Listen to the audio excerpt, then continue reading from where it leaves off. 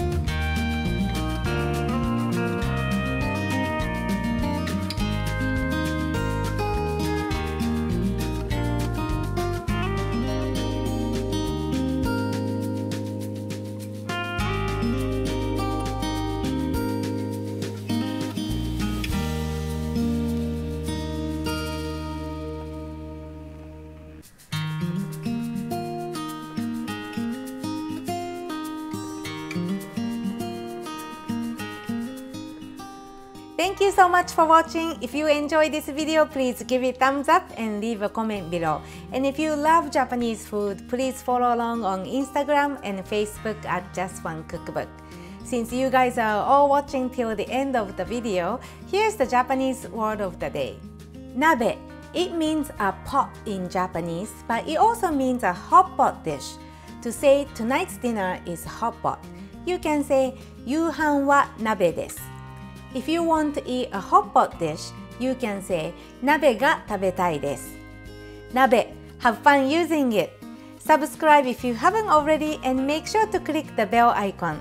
Sending big thanks and love to the notification squad. See you next time with a brand new video here on my YouTube channel. またね!